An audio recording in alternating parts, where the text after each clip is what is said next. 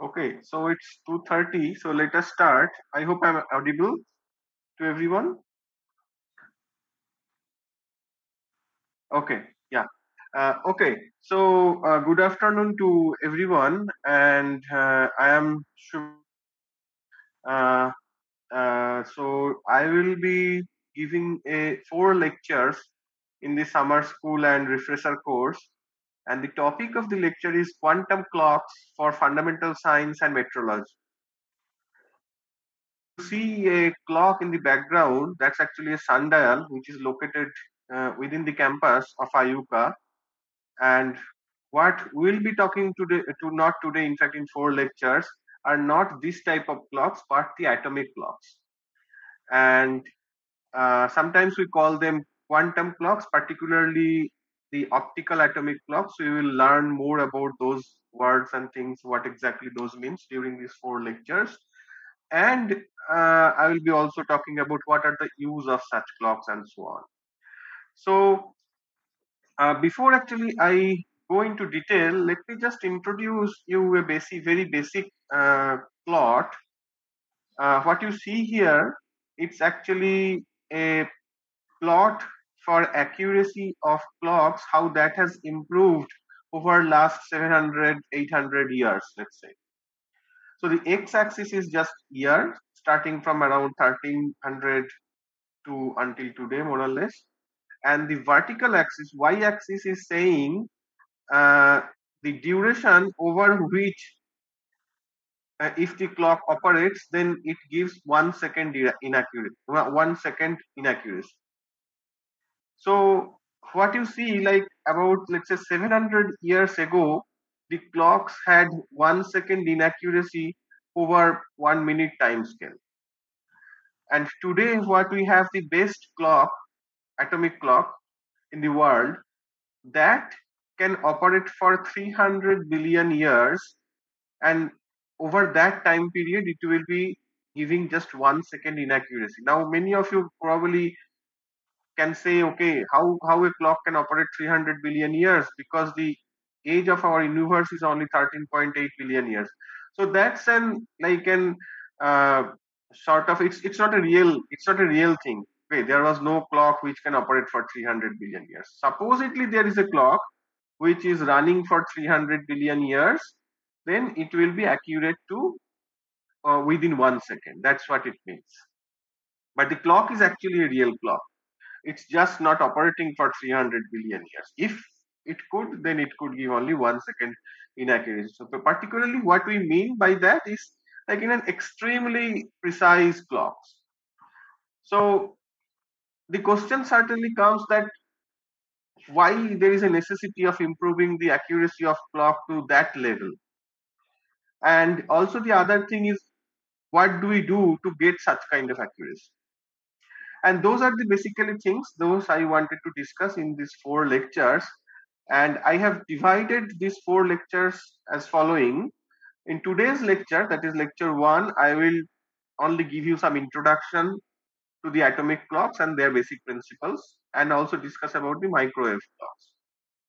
And next lecture will be on optical atomic clock, which are the most accurate clocks that is available in the world, and that sometimes we call it quantum clock, because they work on based on quantum phenomena.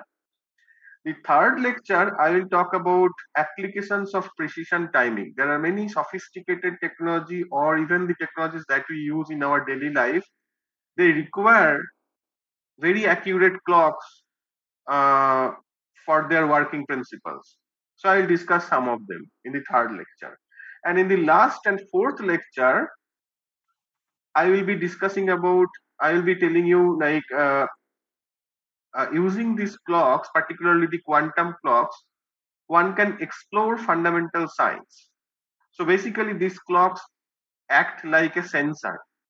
Well, so the clock is not only for time keeping is only one application of a clock, but clock can also become sensor, what it can sense, how we can use them to explore fundamental science in the last lecture.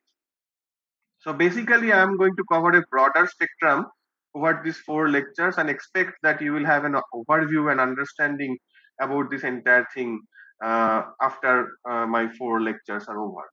Okay, so let's start today's lecture. So today I'm going to talk you about the introductions and the basic principles of the clocks in general and also the microwave clocks. So I have divided it into 4 different things like introduction, basic principle, then room temperature clocks and ultra cold atom clocks. So let's begin. So let us try to understand how a clock works. A simple clock, what we see on the wall of our room or office and etc. So what it has 2 parts. One is a pendulum, that's a periodic oscillator. It's oscillating periodically, tick, tick, tick, like that. And there is a counter which counts this number of oscillations. Yeah, and that's basically what is there in any clock. It's an atomic clock or a pendulum clock or any type of clock. That's the 2 most important thing that clock has. Then once you have the count, then you can say, okay, let's say a pendulum has a oscillation period of 1 second. That means one count corresponds to 1 second. So you can basically convert it into a time, and then that is displayed, what you see on the in front of you. Okay, but now how the accuracy comes? So there are 2 things. One is this oscillator have to be very periodic. So like it's giving one oscillation, let's say over 1 second, and that second should not change. It's really doing it over 1 second. If that shifts, then your clock accuracy will be also changed. And that's what makes a clock from accurate to 1 second over 300 billion years, or a clock that is accurate to 1 second over 1 minute. And the other thing is the counter. So you have to count really all the counts. If you miss one count, that means you are losing. So we have to have a very reliable count. Okay, so these are the very 2 basic requirements of a clock, any clock, and these are the 2 important aspects that a clock should have so that it's more accurate and stable. So the stability comes from the fact that it's very periodic. So one oscillation today is same as one oscillation after tomorrow or after 1,000 years. That gives the stability of the clock. And accuracy is you have to count this number of oscillations very accurately. That will tell you how accurate you can make the clock. Okay, so now let me tell you briefly about the accuracy and stability. So let's say you have a bow and you have several arrows, let's say 10 arrows, and you are throwing them. So what could be the possible situation? So one situation, as you see on the screen, the second situation could be like that, third could be like that, and fourth could be like that. Now, if I ask you discriminate these 4 situations in terms of accuracy and stability, then I would just make a plot which is like that. So you are throwing 10 arrows, and for the first one, the situation is something like that. So let's say your mean value is this blue, and all of your arrows are going very close to the mean value. The second one is it's little bit scattered from the mean value. The fourth one, it's too much scattered from the mean value. And fifth one is, again, it's not that much scattered, but the mean value has shifted. So this is what it's supposed to be, but that has shifted because all the arrows are here. So now which one of them are stable and which one of them are accurate? And that's what I have written. The first one is accurate as well as stable. So the mean value is very close to the mean value and it's very stable. The second one is it's accurate because it goes to the mean value, but not that stable because all these things are very much scattered. The third one is neither accurate nor stable, and the fourth one is it's stable but not accurate because it's shifted. So in any practical, if it is any experiment, not even from clock or anything, and also for the clock, so typically it operates following the fourth one. So it's mostly not very accurate but stable. But then what you have to do, since it is stable, you have to find out what is this offset, what is this difference, and then you have to take it into account in your measurement, and then you have to you have to estimate what is the correct value. Yeah, and these shifts are due to several reasons. These are let's say the systematic shifts, what we call. That is like due to your instruments and etc. I'm not going into details, so particularly let's say instruments or environment and etc. But if you know how much is this shift, because it is stable, you can just subtract or add that much of value and you can find out what it should be in ideal. Okay, so that's what it means basically, accuracy and stability, and that's very important factor to understand any precision measurements. Okay, so from the beginning, there are different kind of clocks that mankind are using. One is all we know, that like this sand clocks, then sundials, then even candle clocks, water clocks. Then not few, like let's say a few decades back, we were using Greenwich Mean Time. That was depending on rotation of the Earth, and 1 second is just the total 1 over the rotation period of the Earth, and rotation period is 24 hours times 60 minutes times 60 seconds. So if you know exactly what is the, if you can measure the exact rotation period, then you can basically find out what is the value of 1 second. But even that was not that accurate. And then the present scenario is the atomic clocks. And at present, we have like different type of clocks. One is let's say quartz clock that typically we use on our wristwatch, and nowadays there are also smart watches. The smart watches actually connects to the GPS clock, and it just synchronize the time with respect to the GPS clock. Whereas the quartz clocks have a quartz oscillator, and that synchronize to the resonance frequency of that quartz oscillator and maintains the time. Okay, so as I already mentioned you about the quartz clock, so let us understand how quartz help us to keep track of, let's say, time. So quartz is just a crystal. It has some piezoelectric properties. It looks like something like that you see a crystal. And if you open a quartz watch, basically you will see this kind of small cylindrical tube. It's a very small one, and inside of that it has a quartz crystal, and if you apply some electric field across it, then it resonates. You have to also, to make it resonate, you have to add some capacitance, extra capacitance and inductance, and you can add them parallelly or in series, and then you can get a resonant frequency which is quite accurate, but not as accurate as it can be for a atomic clock. And that's what the basic principle is of a quartz clock. So now let us come back to the atomic clock, which is the subject of our interest. So the concept of the atomic clock started in 1945. Remember, that was the time of Second World War. So during the Second World War, it basically it came from the necessity. Yeah, why do we need to go to a better oscillator? And then uh, uh, Rabi, Professor Rabi, who is a pioneer of the, let's say, modern atomic physics, he gave an idea that atoms can be used as an oscillator rather than the quartz or anything else. And the basically need was at that time synchronization at a very far distance was very important. That's why microwave communication was also basically came into place at that time, and then microwave clocks also came, was actually it was thought of that it could actually be a better oscillator, and the necessity was basically to synchronize in different war weapons and all these things, missiles and so on. But anyhow, that's not the point of the subject. But the point is why atoms could be a better oscillator, because the oscillation frequency, let's say in a pendulum, it's typically 1 second per oscillation. But in case of atoms, this oscillation frequency is 10 to the power 10 to 10 to the power 15 per second.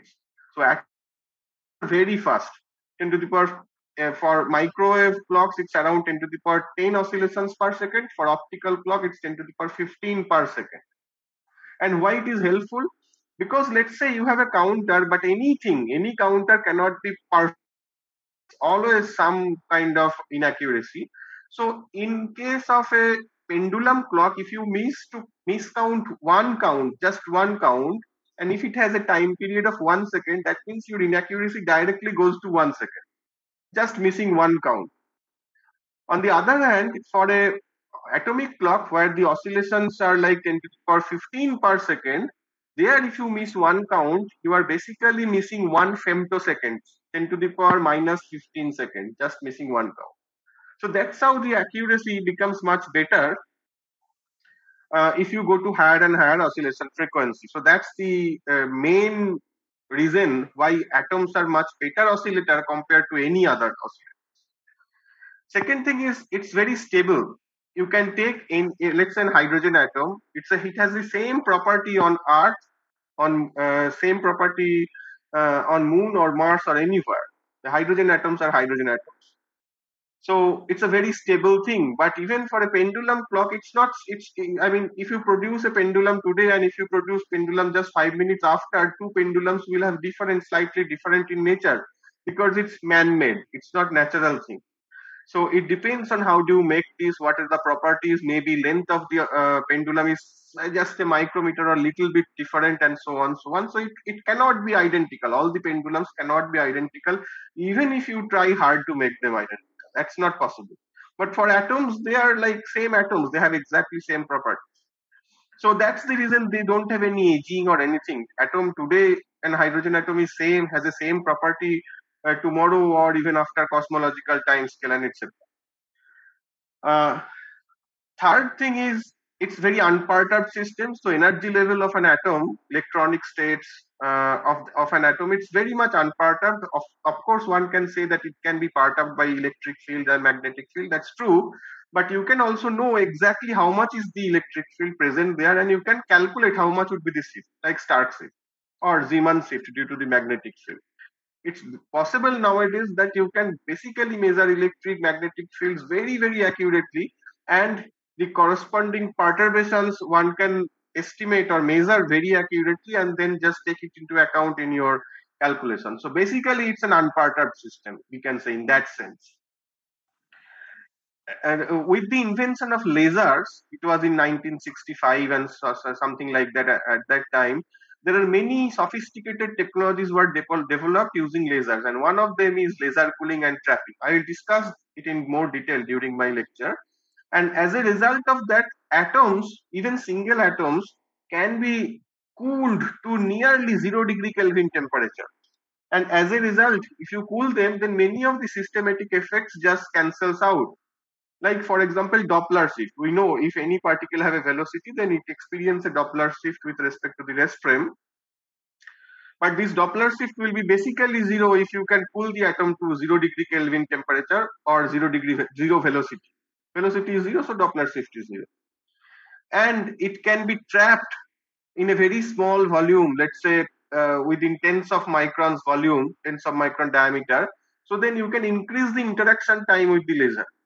If it is flying away, then it's interacting for very small amount of time, like microseconds or nanosecond with a particular laser beam which has a certain diameter and so on. But if you can confine them, then basically it interacts forever.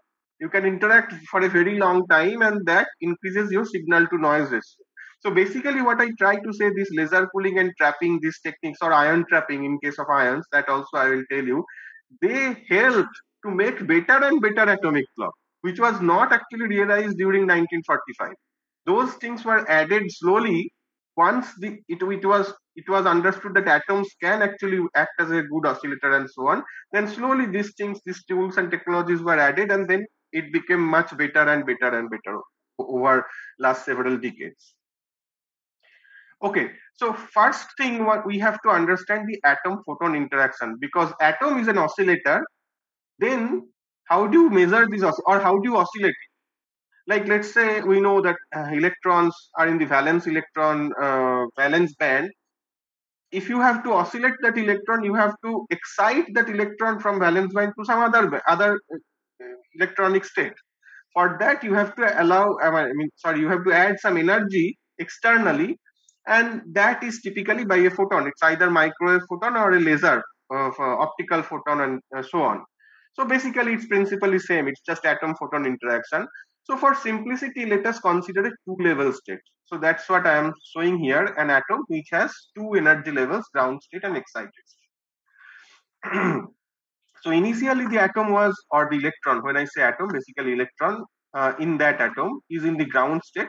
Then if you supply the particular energy to excite that electron, particular frequency, that means particular energy, then this electron will absorb that energy and will go to the excited state, and the excited state have some lifetime. It will not stay into the excited state forever. Even if it is a metastable state, it also has a lifetime. The lifetime is just very long. Yeah, so then after that lifetime, it will decay back to the ground state. The electron will decay back to its ground state, and as a result, it will produce a photon. Due to the energy conservation, it has to produce a photon of the same energy, and that is called scattering, let's say, or sometimes we call it fluorescence, same thing. And the scattering rate, that means how many photons you can scatter, or basically an atom can scatter, that can be written by this sort of simple formula. So this is the scattering rate. This gamma is natural line width of the transition, which is if it is a ground state and excited state, the natural line width of the excited state basically, which is inversely proportional to the lifetime of the excited state, tau inverse. S0 is the saturation parameter, which depends on how much energy or basically laser intensity you are supplying from outside. S0 is I divided by IS. I is the intensity of the laser or microwave photons, and IS is the saturation intensity. So basically, S is a saturation parameter which depends on how much energy you are supplying per second per unit area. And delta is the detuning. Like this is the resonant, omega 0 is the resonant frequency, but you may supply some energy which is slightly lower or above the omega 0. So that detuning is delta, which is omega 0 minus omega. Omega is your supply frequency. And the maximum scattering rate one can get is gamma over 2. Okay. So that's the basic principle which is used for any atom photon experiments, also atomic clocks. So let's say now the basic principle of atomic clock. I told you that it's basically an oscillator and a counter. And now let's come back to the atom, which is again, for simplicity, have two energy levels, ground state and excited state. You are supplying energy, and due to atom photon interactions, the atom goes to the excited state, and after a certain time, it comes back to the ground state and it produces a fluorescence photon. That's what I told you. Then you measure that fluorescence photon rate, scattering rate basically, and then what you do, you change the frequency of this laser, let's say laser beam, and then you measure the scattering rate, and then you will get some sort of this Lorentzian spectrum. So when your excitation frequencies matches to this ground state to excited state differential frequency, then you have the maximum scattering rate, your detuning is 0. And when you are detuned from that frequency, then your excitation rate or scattering rate will basically go down. That's what you see. And the typical spectrum, it looks like a Lorentzian spectrum, or sometimes there are certain type of broadenings and etc. Then it's a void spectrum. So let's let that, those are more details. So let's not go into that. Then once you measure this kind of spectrum, then basically you know what is the center of the spectrum, and that exactly matches to your frequency difference between ground state and excited state. So basically you have a measure of that central frequency or the frequency difference between these two states. So that's your reference frequency. Now you know what is your atomic transition frequency. You have you know it very accurately, and how accurately can you know it? That depends on what is the line width of the transition. That is delta nu. Okay, so that's basically what you have to do to make an atomic clock. You have to measure the spectrum, and that you are measuring either by microwave or by optical transitions for lasers for optical transitions. Okay, now if I compare the quartz clock, which is not an atomic clock, crystal oscillator, with other atomic clocks, then this is sort of the figure of merit table, let's say. So the quartz clock can give sort of accuracy 10 to the power minus 9 and stability also on the order, on the same order. And the quartz is a crystal, so it has an aging effect. So quartz, if you take a crystal today, it's not, it will change its property after some time because it degrades in its quality, which is not the case for atom. So now if I compare with the atomic clocks, like hydrogen measure is 10 to the power minus 13, rubidium clock is 10 to the power minus 11, cesium clock is 10 to the power minus 14. So these are all fractional accuracies, delta nu by nu.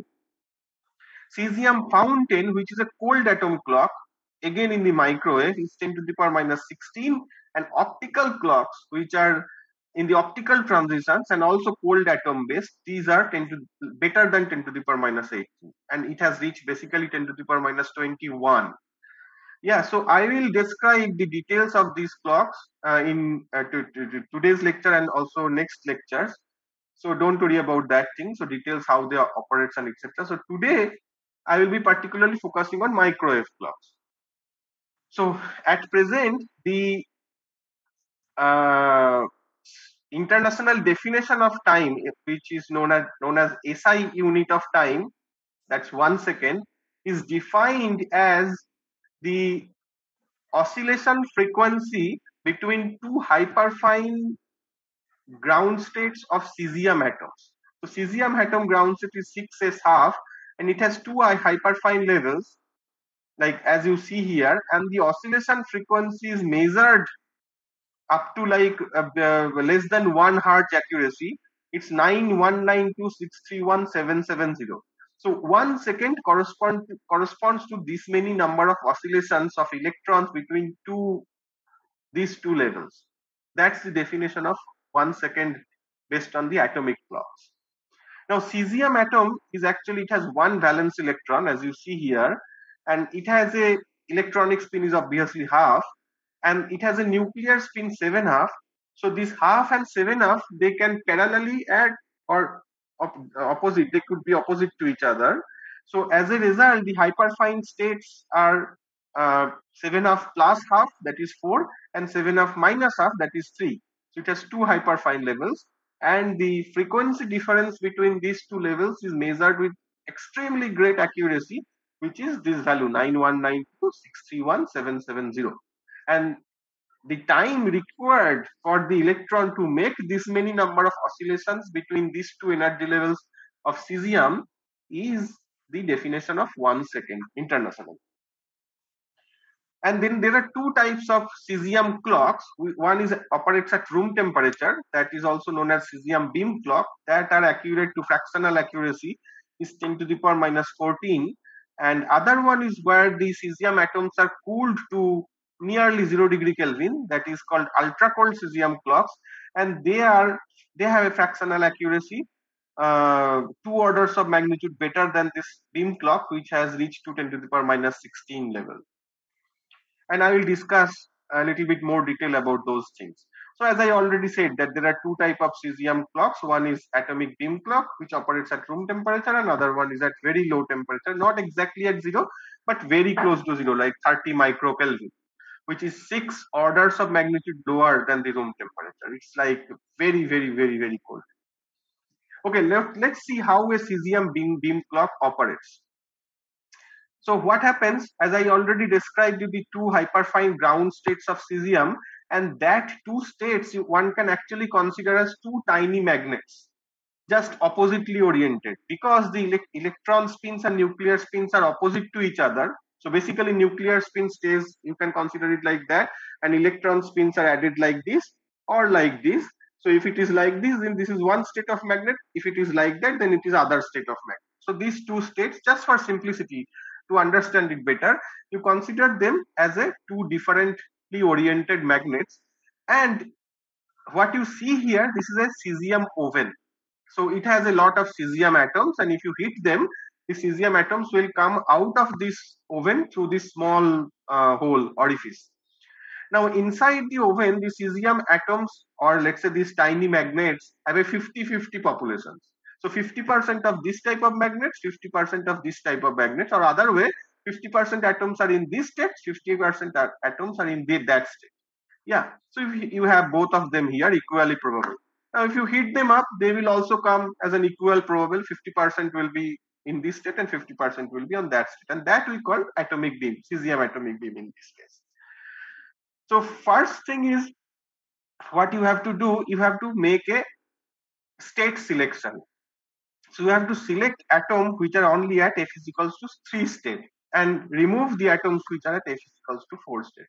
For that, one have to make use of this Stern-Gerlach type phenomena. So where you have to apply a magnetic field gradient, what you see here, a magnetic field gradient, And so two different spin states will take two different paths, right? We know Stern-Gerlach effect. So one, let's say, goes this direction and other goes in that direction, and which goes into this direction, they goes out of the experiment. And the one which comes in that direction, in this straight line, let's say, which are at f is equals to 3, they go into rest of the experiment. Then what happens? We will have a microwave cavity. So cesium atoms enters into this microwave cavity.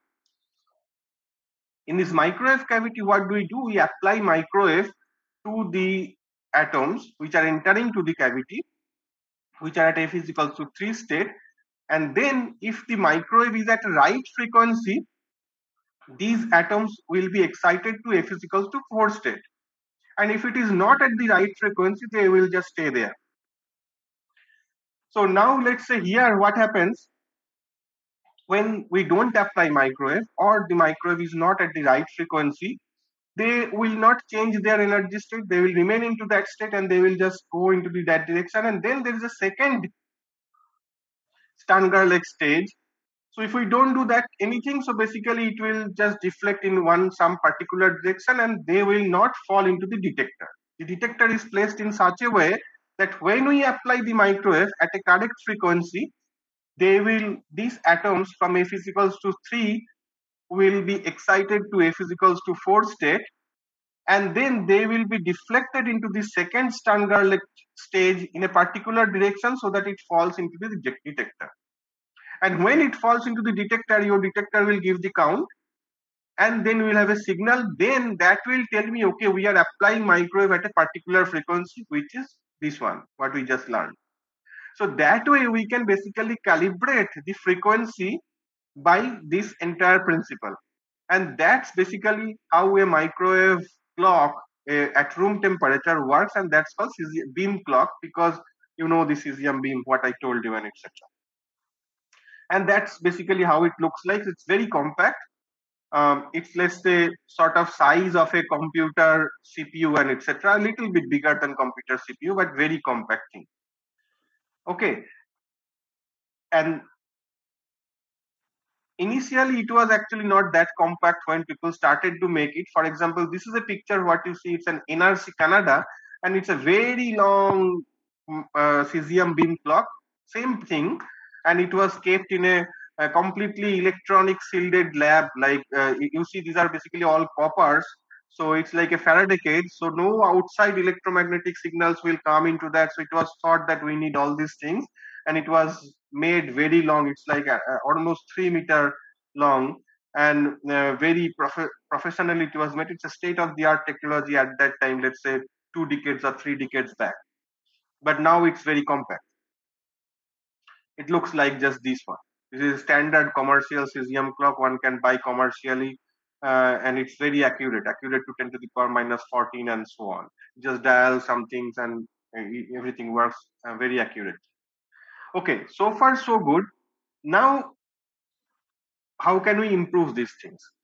And okay, I already told you the number, because you can improve it by cooling down the cesium atoms temperature to, let's say, microkelvin temperature. So what happens, what I just explained you, the cesium atoms comes out of the oven, and then it goes into this microwave cavity and interacts twice with the microwave. One is in this part, and then it freely moves, and then it again interacts here in the second part. I mean, if you remember this one, so this is the first interaction, and this is the second interaction. That's what I mean. Yeah. Now, if you apply the uncertainty principle, then delta T times delta E, T is the time and E is the energy. We know that has to be greater than or is equals to h bar by 2. H is Planck's constant. Now, this delta E can be written as h times delta F. F is frequency. Then you just do a little math. And then fractional accuracy, which is the definition as delta F by F0. F0 is the resonant frequency, and delta F is how accurately can you measure that. It can be written as 1 over F0 times delta T. So delta T in the denominator. So delta T is basically the flying time of the atoms in this no interaction zone, from the first interaction to the second interaction. Somehow, if you can increase this delta T, your fractional accuracies can be much higher. Now the question is, how can you increase delta T? Of course, you can, first thing what we can do is, like, we can increase the distance between these two cavities, two interaction zones. We just take this cavity very longer and then increase delta T. But see, you cannot do too much, because if you take a very long cavity, then it will just fall from this side due to the projectile motions of the atoms. It won't go straight, it will fall. So you cannot make these things. And if you know now why they made this initial this cesium clocks very long, that is exactly because of that reason. So they tried to make these interaction zones very much far away from each other, and that is around, let's say, 1.5 meters. So this is the first interaction zone, this is the second interaction zone, and the separation is about 1.5 meter or so.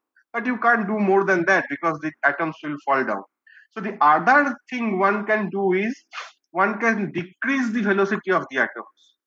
So if you decrease the velocity of the atoms, then atoms will slowly move to the other part, and it will take longer time. So your delta T will be increased. That is actually much more efficient, and that was done because laser cooling technique was invented some sort of 1995 and so on. Nobel Prize was given in 1997 on laser cooling. So by laser cooling, you are basically taking out energy of the atoms and you are cooling them to much lower velocity, and you are increasing delta T. So as a result, what will happen? This spectrum will be much narrower. Yeah, and then you can measure its frequency much more accurately. Okay, so that's the beauty of the laser cooling, and that was applied, and fountain clock or cold atom based microwave clocks were built, where there was an improvement by more than 2 orders of magnitude. Okay, so let us now explain the laser cooling. What happens, like, basically an atom interacts with the laser photons many times, and then it loses its energy. So you can think of it in such a way, like, let's say a truck, which is a very heavy thing, is coming with a certain velocity towards you, and you have infinite number of cricket balls, and somehow you are managing to throw the cricket balls towards the truck very quickly, very frequently, not like one by one, like what an human can do. Let's say some inhuman person is there, and he is throwing these balls very fast, and then you are transferring momentum, and due to this momentum transfer, actually you can stop the truck. Exactly, that's the principle what happens here. An atom is quite massive compared to photon. Photons are massless, yeah, but they carry energy, and these photons coming out of a laser have been thrown to the atom very quickly. As a result, the atom will be stopped, and stopped means velocity is zero. That means temperature is also zero, because uh, half mv square is equals to 3/2 kVt kinetic energy. So temperature and velocity, they are interrelated. So what happens, this already I discussed, like in a two-level system, atom is absorbed by the atom absorbs the photon, and it goes to the excited state, and the excited state have lifetime, so it will decay back to the ground state, and it will generate the same photon. But these photons could be coming out in any directions. It doesn't have any direction in it. Now, if you think of many photons absorptions, then the photons are coming out of the laser, so they are unidirectional. But after scattering, these scattered photons are coming out in any directions. They don't have any directionality. So as a result, what will happen? A net force. So if you integrate these ones, the photons which are being scattered, they will just be zero, averaged out to be zero. Then the net force will be coming from the photons which are coming from the laser, because they are unidirectional. So each photon is carrying momentum, let's say h bar times k. If there are n photons, the net momentum is n times h bar k, and then total force after absorbing n photons, or force is per second actually, depends on how many photons one atom can scatter per second, that is scattering rate gamma p, times momentum of each photon, of each photon, that is h bar times k. And the scattering rate I already discussed. So atom photon interaction is the basic for all these atomic clocks and etc. So basically this gamma t is on the order of 10 to the power 7 to 10 to the power 8. So that means one can scatter about 10 million photons per second. And that is actually more than enough to stop an atom which is, let's say, coming at a velocity of 1000 meter per second. And that is experimentally proven. That's we use it. Yeah. So that's how the laser cooling works. Now let me tell you a little bit more about mathematically about the laser cooling. So what happens, let's consider one atom which has a velocity in a particular direction, let's say in this direction. Now if you apply two counter propagating laser beams, so one laser beam is in this direction, the other laser beam is in this direction. So this atom will experience two different force from these two laser beams, because the Doppler shift for these atoms with respect to these photons, which are counter propagating, is different compared to the Doppler shift of the photons in this laser beam, because they are co-propagating. Doppler shift is minus k dot v. Yeah, so k is in just opposite direction, v is even the same, but it has just a different sign, and that's why this force from this laser beam will be different than force experienced by the atom from this laser beam. And that is known as f, just written as f plus and f minus. And if you plot them, that's basically this. Let's not go into the detail. And if you now do a little bit more math, basically if you apply these scattering rates and all these things, the scattering rate has a detuning. So the effective detuning will have a Doppler shift, and that's why Doppler shift here from f plus has a different sign than Doppler shift from this plus and minus. Yeah, so this has two different sign, minus and plus, due to the Doppler shift. And then if you add them, do a little bit mathematics, then from these two laser beams, the net force on the atom can be written like that.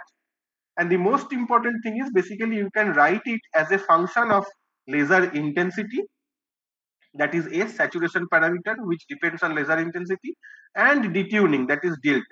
Detuning of the laser beam from the resonant frequency of the atoms. Yes. So if you choose the detuning correct, like let's say, but detuning could be red detuned or blue detuned. So you can be above the resonant frequency or you can be below the resonance frequency. So if you are red detuned light, so delta is negative, then then if you have a red detuned laser, then basically you can write this total force as minus some constant times velocity of the atoms, and that's a restoring force. Why it is restoring? Because more the velocity, you are more bringing it down, more cooling it down, more force. Yeah, restoring means if it is trying to go away, you are trying to, the force is trying to bring it back. That's what is restoring. And that is defined by this negative sign, and its force is proportional to the velocity. So if you have a atom which is at a larger velocity, you need more scatterings of photons so that you can stop them. And if the atom is at a lower velocity, only fewer photon can be scattered and can be stopped. And that's why the force has a nature, it's proportional to the velocity or magnitude of the velocity. Yeah, so more the velocity, it scatters more photon and it stops much faster. And the direction of the force, since due to this negative sign, is opposite to the velocity. So force is trying to push it back from moving apart. Yeah, and that is done by the laser cooling by exactly the way I told you. Okay, so now as an example, I am showing you some experimental result, and by the way, that's from my own thesis actually. If you don't do any laser cooling and anything, then velocity distribution of atoms is just a Maxwell's-Boltzmann velocity distribution, and that's a measured one, actually measured by me.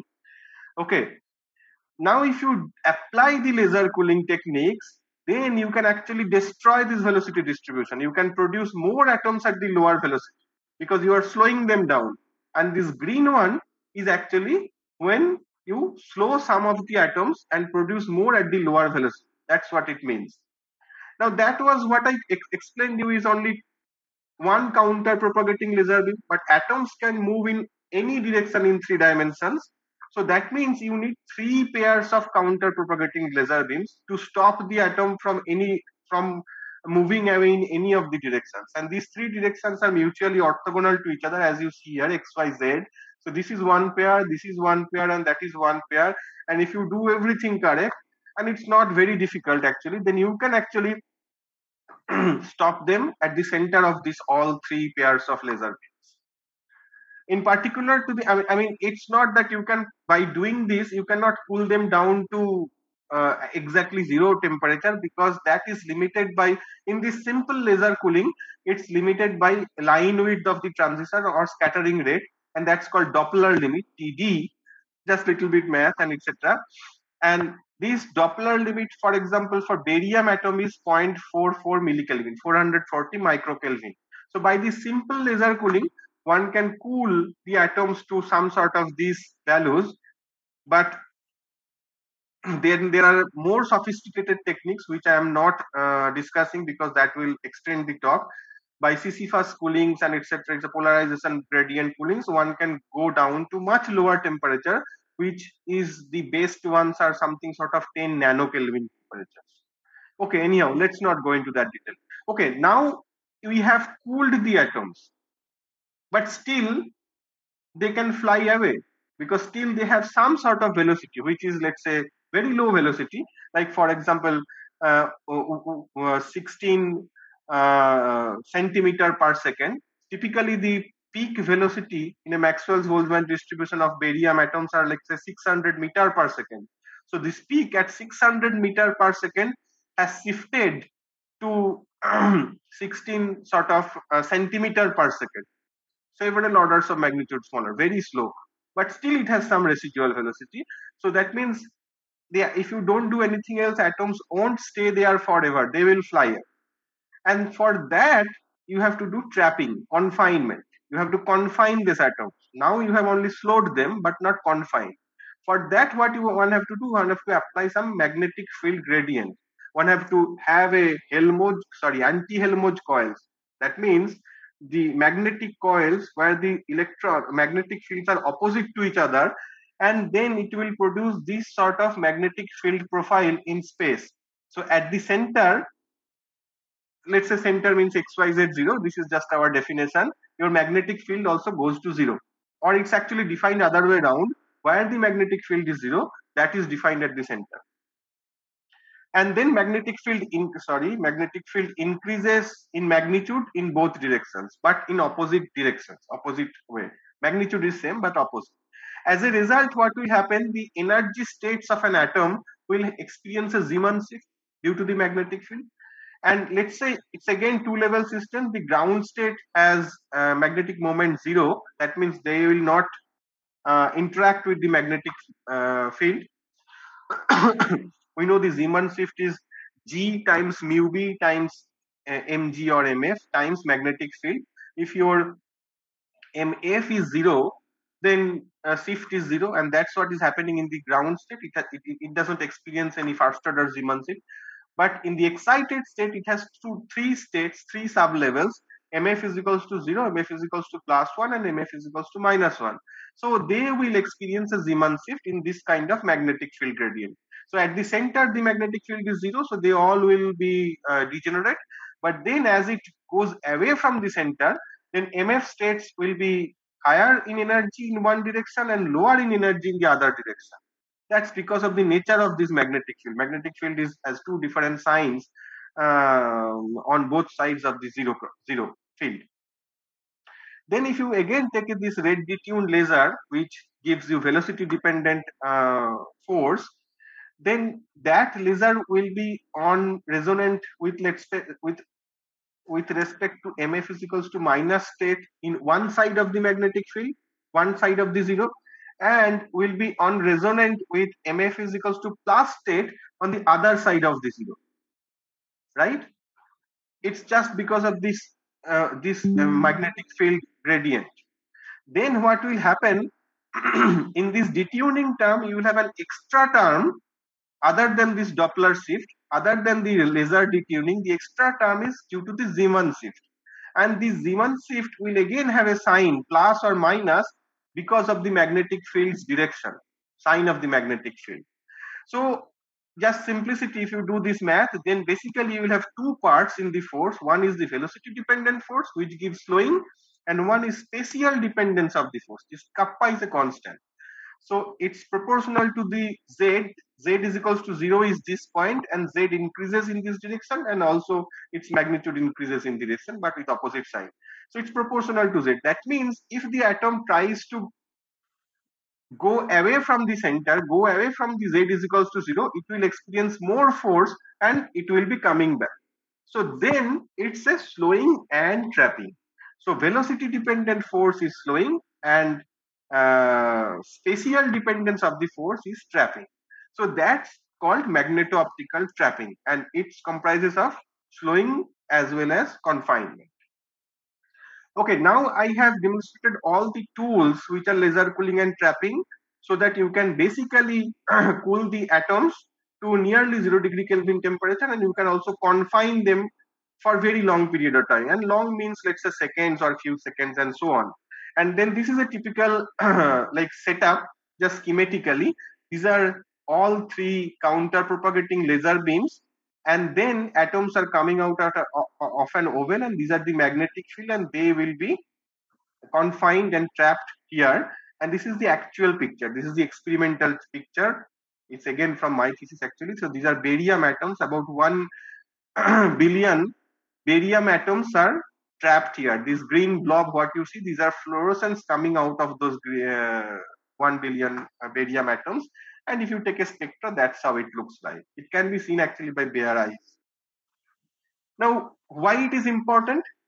Why this laser cooling and trapping is important? Because one can basically make a very small dense sample. The interaction time will increase, many systematic shapes will be decreased, and it can be trapped in a very well characterized environment. That can allow you to do a very precision experiment like clock. So these are the tools which are used and which improves the accuracy of the clocks from a normal room temperature clocks. Okay, now I have already introduced you the laser cooling and trapping things, and that's what actually I'm showing, and I'm trying to demonstrate you over using some animations how a fountain works. So in a fountain, the first stage of the fountain is by this magneto-optical trapping. You collect lot of cesium atoms in a magneto-optical trap, and then you throw them upwards, and then there is a microwave cavity in between. So when the atoms are going through the microwave cavity, it interacts, then it's again falling down due to the gravity, and it comes through the same microwave cavity, and it interacts again with the microwave. So then it's basically two interactions. If you remember with the cesium beam clock, there was also two interaction zones. And basically we started with the idea that we have to increase the time between these two interactions, and that's why we laser cooled. So here, when atom goes upwards, it interacts once, then it goes and reaches to certain heights, and then falls back, and then interacts second times. And the time between these two interactions is quite larger compared to a beam clock. Yeah, and then you basically do the detection. Okay, so let me just keep these things basically. So this is what is, there is another thing called Rabi frequency, but that's just probability of how the atoms can be in the ground state and excited state. And now let me explain how this helps, this entire laser cooling and trapping helps to make this resonance frequency 9192, sorry, I also forgot, 919261,770, this frequency at a much accurate, with much accuracy. So let us discuss this in terms of Bloch sphere. Yeah, so cesium atoms have a magnetic moment, and that can be oriented in a particular direction, and that orientation can be changed. And if you look into the all possibilities, that's called Bloch sphere. That can be represented on any point of the surface of this Bloch sphere. So now let's say over this first interaction, the atoms, the microwave photons which you apply for exciting these cesium atoms are just ended at this point. Then the cesium atoms will have this magnetic moment, will interact with this microwave, and then they will acquire a certain phase where this microwave, which are same as the phase of the microwave. So this will be placed at a certain point on the Bloch sphere. So after this interaction, they will preserve this phase and then they will just do a free evaluation. They will preserve that phase because they are coherent. And then during the second interaction, the microwave is in a different phase. Microwave also propagates and microwave will appear at a different phase. And as a result of this phase difference, so this phi 1 and phi 2 are different. As a result of that, it will interfere. You know that interference basically happens due to the phase difference, and that's represented by the blocks here. So these atoms will basically interfere, and then what happens during this entire Doppler profile, which is due to the velocity of the atoms, that will have an interference fringe in between. So that will be basically split into multiple, like several of them smaller pieces. And if you zoom them up, they looks like these things, like a very tiny one of these, two of these fringes basically.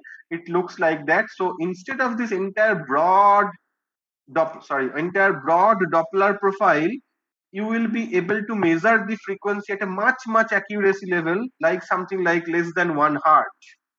So you are measuring this 91926317770 at a accuracy of less than 1 hertz, sub-hertz. And that's the basic reason why this cooling and trapping helps to improve the accuracy of microwave clocks. So I hope I am able to tell you how it helps. And just to give you the, this is there are several cesium fountain clocks operates at this moment in the entire world. And the best ones are like in NPL UK, then NIST in USA, Sierra and Frady, France, Italy, Germany, and Japan. So on. This is, for example, one typical setup of cesium fountain clock. This is from Switzerland, Metas. So this is the fountain where you have, this is the portion where atoms are trapped in a magneto-optical trap and they are thrown upwards to this microwave chamber and so on. This is the necessary optics that is required for the laser cooling and trapping, and this is rest of them are electronics which is required for an experiment. It's a fairly complex experiment, but not, I mean, it's doable. So in India also at CSR and NPL developed one of the cesium clocks, which probably at present is not operating. They have some maintenance issue and so on. So they are trying to operate them again. So if I just plot the accuracy of the cesium clocks, that how it improved over last several years. So you see this green dots, and the best cesium clock is at NIST USA, which is 1.1 times 10 to the power minus 16 fractional accuracy, and the cesium clock at CSI and NPL from their 2015 data, this is about one order of magnitude lower compared to the best one. So it's around 10 to the power minus 15 or so. That's what they published in 2015, which is actually quite good, in fact. Okay, so I would stop my first lecture here. Now, if there are questions, I would be able to, I'll be happy to, happy to answer them as much as I can. So can you please raise your hand? Yeah. So let me unmute. Hi, Mahendra Arori. Yes, sir. Yeah. Hello, sir. Yeah. Sir, what are the main applications in astronomy by using laser cooling, sir?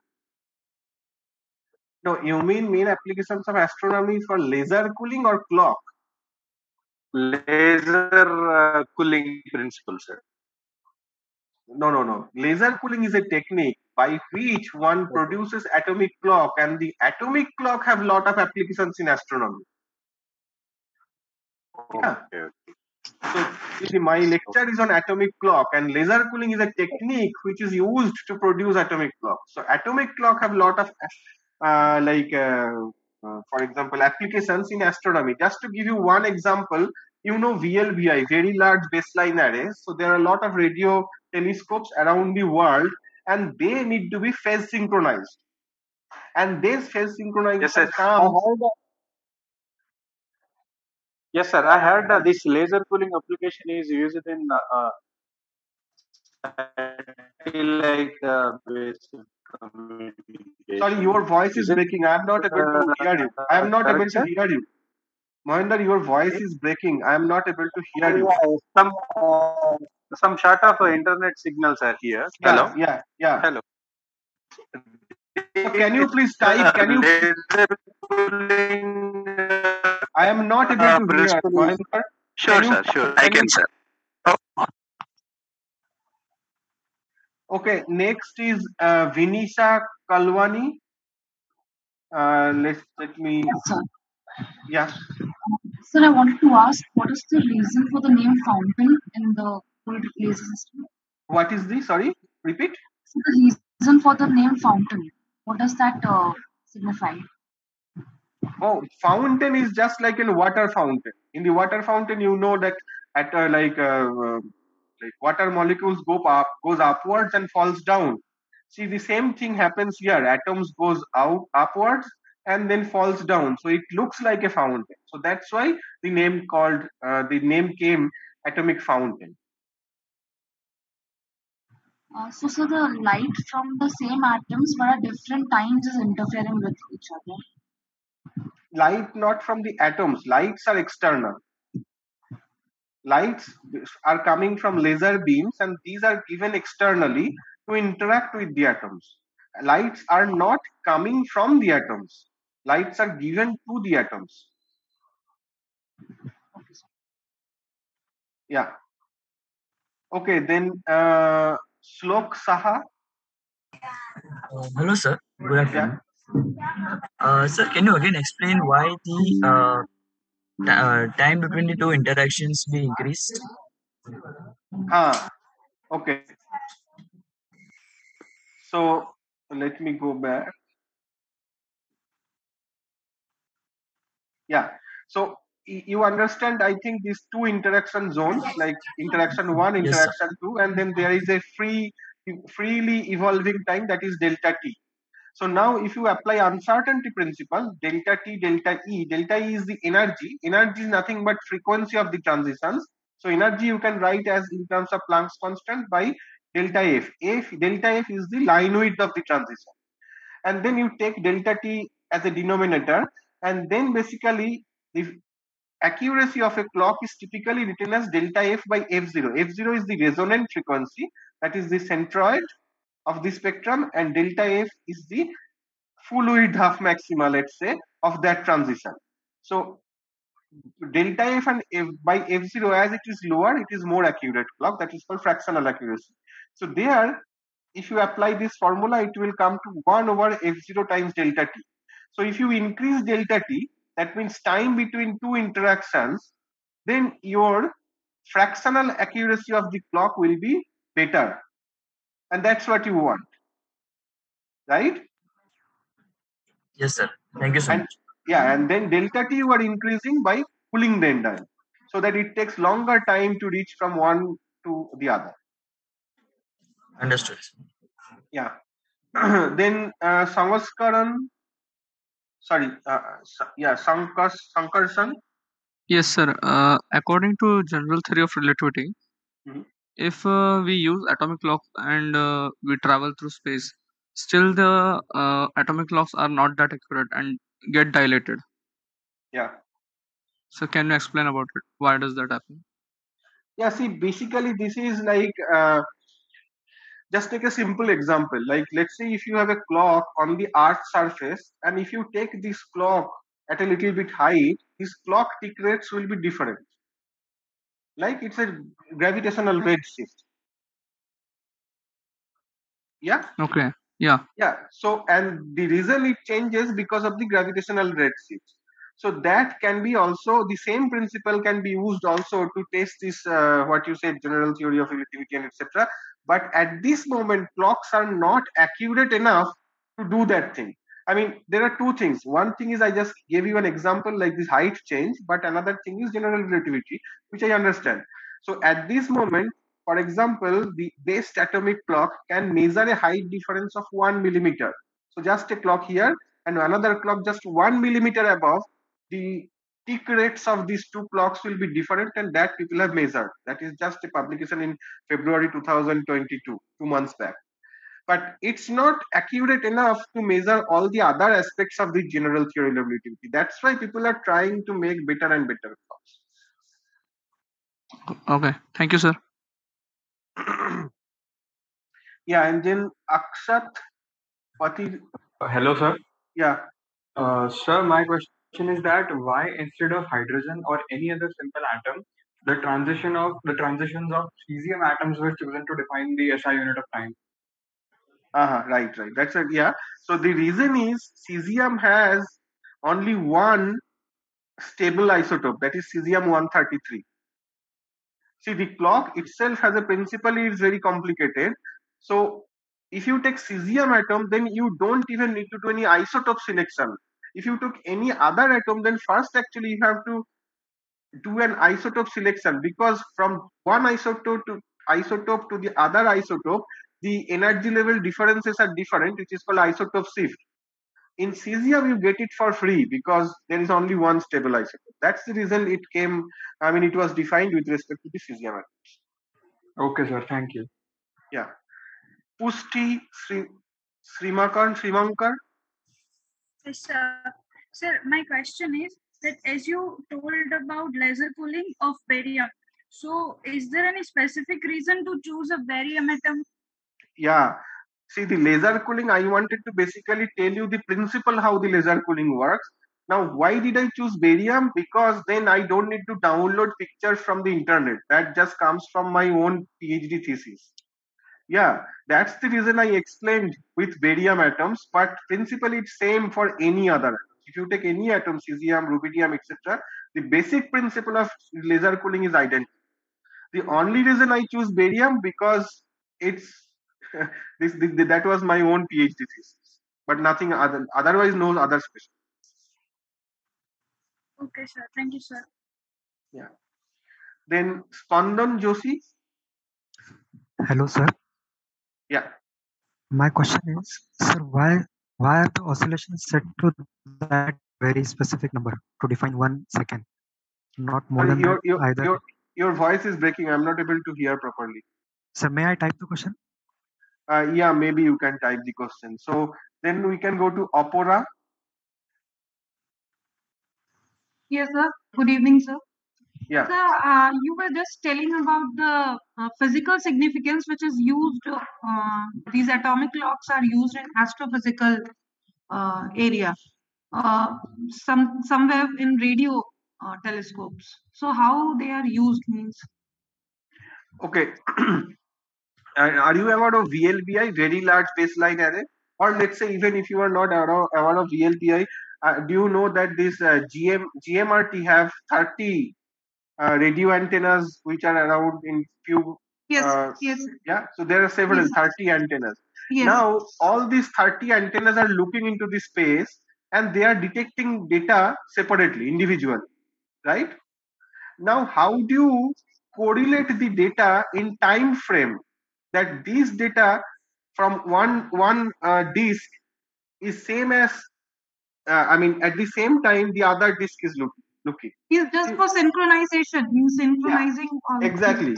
So you have to basically synchronize all these disks in time. And actually, what people do instead of that, they also synchronize in phase. So for this time and frequency synchronization, people need a very good accurate atomic clock, and at present GMRT use an hydrogen measure.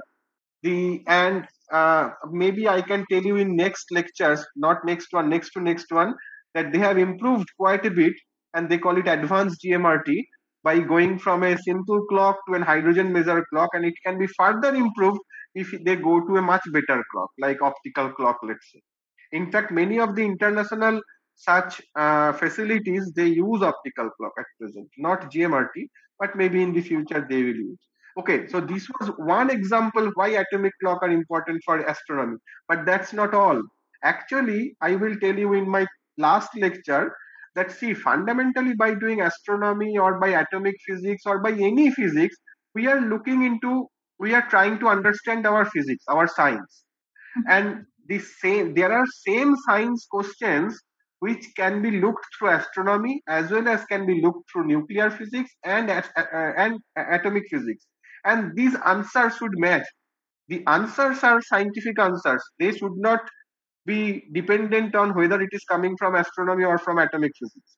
For example, looking into, there is an open question whether fundamental constants like fine structure constants or electron to proton mass ratio, these constants are really constants or they are changing over cosmic time since the beginning of the universe. And they can be looked at from astronomy like quasar absorption spectra. They can be also looked at from atomic clock comparison. So these are another main reason why people want to do atomic clocks, because atomic clock gives much accurate answer compared to the quasar absorption spectra. However, both of them are important because you need to test from different things to really make sure that your answer is correct and not. And that I will cover in my fourth lecture. Thank you, sir. In detail. Yeah. So there are some these Google Doc questions. So let me take. So this is what Ritika Solanki. I would like to know that what is the reason behind that the electron and the nuclear spins are opposite to each other. That is just simple LS coupling and rules. So how they are coupled. This is standard like textbook thing. Okay, there is another one is Chivakula Anudit. So he is asking, do the laser beams have to hit the head atom's head on to cool them? Is if so, what is the probability that the cross section of the atoms and the laser beams actually allow this? So it's actually not the laser beams. Laser beams are carrying photons. Photons are massless, and their dimensions are much like infinitely smaller compared to the dimensions of the atoms. And the collisions are actually not head-on collisions. These are not classical things. So there is this what is this parameter called? Sorry, I am also impact parameter. So not necessarily they have to have an head-on collision. Yeah, so it's just an absorption. So it's not really collision. Okay, then there are a few more questions. So Apora, do you have another question? You already asked one, right? If not, then Subhodip Yes, sir. Datta. Yes, sir. Sorry, I'm good. Yeah, Subhodip Datta. Hello, sir. Yeah. Sir, is there any chance that atomic clock can affect by a strong gravitational field or strong magnetic or electric field? Atomic clock what? Can measure? Can affect, Yeah. it can be slow or it can be fast by strong gravitational field or strong magnetic field in the presence of. Yes, right. So electric and magnetic field is, I mean, present atomic clocks are accurate enough to measure any electric field change or magnetic field change. That's simple. That people have, I mean, it's already the present accuracy is good and much better than whatever you need. Now, strong gravity field, that is a good question. That is actually should happen. But as somebody was asking about this general theory of relativity, so basically it goes to the same direction. So improvement of the atomic clock accuracy will actually be able to measure that thing, and that's why we called atomic clock as a quantum sensor. Yeah. So yes, I mean, to answer your question is yes, it can measure, but the present level of accuracy won't be able to do that. There are other new technologies which are under investigation to make better atomic clock, which probably I will not cover during my lecture. It's called nuclear clock. So instead of electronic transitions, it will be based on nuclear transitions. And there one can actually expect few orders of magnitude better in terms of accuracy. And maybe they can measure this kind of things in the future. So answer to your question is yes. I hope I am able to, yeah. So then Khushi Lalit. Sir, can you use molecules instead of atoms to make a clock? Sorry, your voice is, I'm not able. Can you repeat? Sir, can we use molecules instead of atoms making No, Khushi, sorry. Can you type it, please? I am not able to hear. Okay, then Mohammad Rehan. Hello, sir. Yeah. Sir, as I say, some atoms have accuracy and stability are same, but some are different. But why? Sorry. Some atoms Have stability and accuracy are same, but some are different. Like quartz has accuracy and stability are same. no. That's just a number. So it's just like you are talking about that table. So that's just a number. It's that is a situation where it is same, but not necessarily it has to be same. See, the accuracy is like how accurately you are measuring that frequency, and stability has a time factor. How long is that number stable? Yeah. So they should not be same numbers. It's just a coincidence that that's same for quartz. Okay, Sir, Kusi, yeah. You have sir, another question? yes, sir. Yeah. Sir, X interaction in barium, why we consider? Oh, that answer I already gave you. See, I used barium as an example to describe the laser cooling and trapping technique. The laser cooling and trapping technique is same for barium, rubidium, cesium, whatever atom you take. It's just the laser frequencies are different. Otherwise, the technically it's same thing. Now, the reason I took barium because I don't need to download pictures from internet, but I can use the pictures from my own thesis. I hope I am able to answer. Okay, sir. Yeah, but the techniques I want to main reason was to tell you the techniques, and the techniques are same. Okay, so Khusi, now I can read your question. Can you use molecules instead of atoms for making clock? That's a very good point, actually. And the answer is yes. So, as I told you about nuclear clock, people are also trying to make other type of clocks, which are molecular clock and highly charged ion clocks.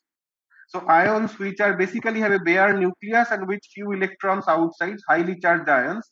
So, those probably can make better clocks, but there are issues. For example, you have to have a molecule which can be cooled. Molecules have several rotational and vibrational states, so energy levels are very complicated. So it's very difficult to find out a laser cooling scheme. Actually, I was skipping all those details a little bit, but just to give you an answer, for laser cooling, you have to know availability of the laser frequencies, and you have to have a simple scheme which can be laser cooled. And for molecules, these are very complicated. However, there are certain molecules which actually can be laser cooled, and people are trying to do that. So answer to your question is yes, basically. People are working on that, but at this moment, there is no working molecular clock. In future, there will be. There is another question from Spondan Joshi. Sir, why is the number of oscillation fixed to this one? So this is the atomic property. For cesium atoms, this is the frequency difference between two hyperfine ground states. So this is an atomic property of cesium. And that's what is internationally considered as the standard. Okay. So I do not see any other questions. Are there further? Otherwise, my next lecture is on Friday. Okay then. Thank you for attending.